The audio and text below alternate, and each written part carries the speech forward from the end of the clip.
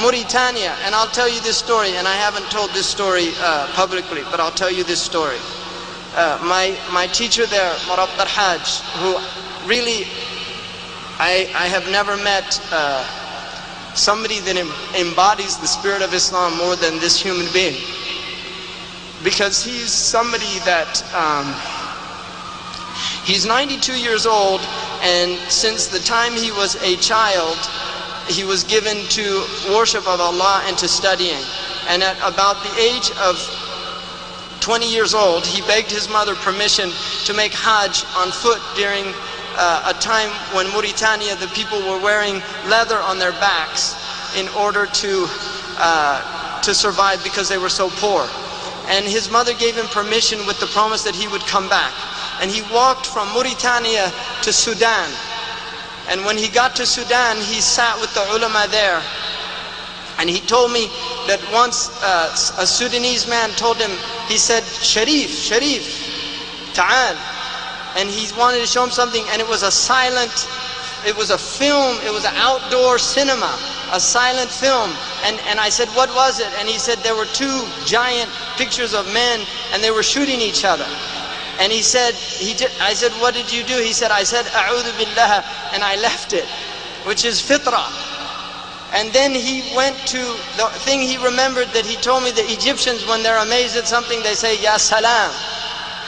And then he went to the Haram, and he prayed in the Haram, and made his Hajj, and he walked from Mecca to Medina, and he spent some time in the Mujawara, and then he went back to Mauritania on foot. And he began teaching, and he's been teaching there for over 70 years. His habit every day is to get up about 4 hours before Fajr and to begin making tahajjud. And when he recites the Quran, he weeps from the fear of Allah subhanahu wa ta'ala.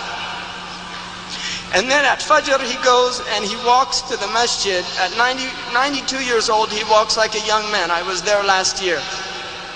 And he calls the adhan himself, and then he leads the prayer.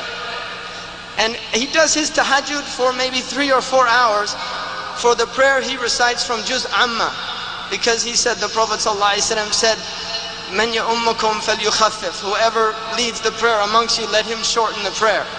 And then he sits from Fajr and he teaches until Dhuhr. And students come and he teaches until Dhuhr. He goes and he has lunch and has a short nap. And then he gets up after and teaches until Asr.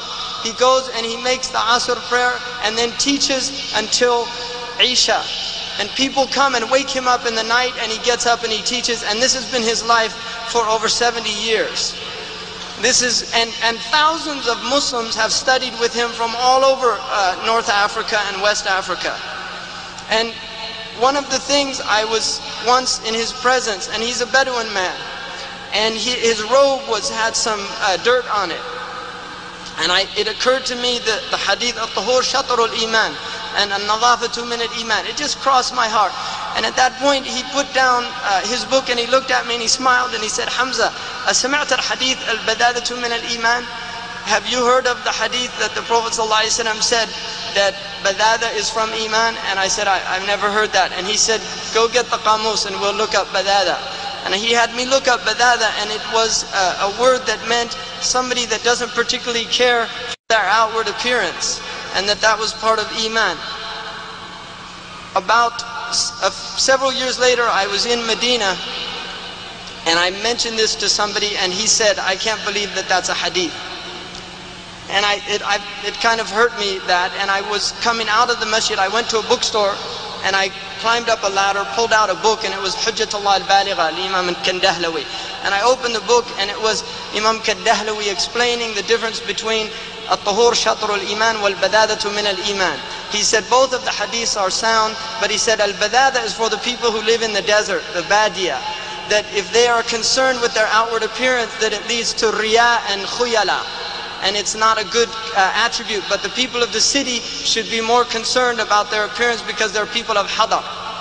And this man really, what I got in living with him was literally a glimpse of ibadah, of what real ibadah is. And I think many of us have forgotten that. We've really forgotten what it is simply to humble ourselves before Allah subhanahu wa ta'ala, and to really study the deen, to learn the deen, and to become people of understanding. The Prophet ﷺ said in the Sahih Hadith that Muawiyah relates, "Man yuridu Allahu bihi khayran yufaqqihhu fi ad-din."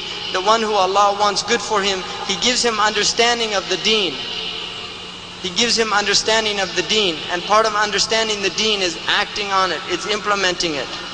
So really the spirit of Islam is based on learning the deen and acting on it and taking it out to people, and taking it out in a state of humility and submission, not taking it out in a state of arrogance and self-righteousness.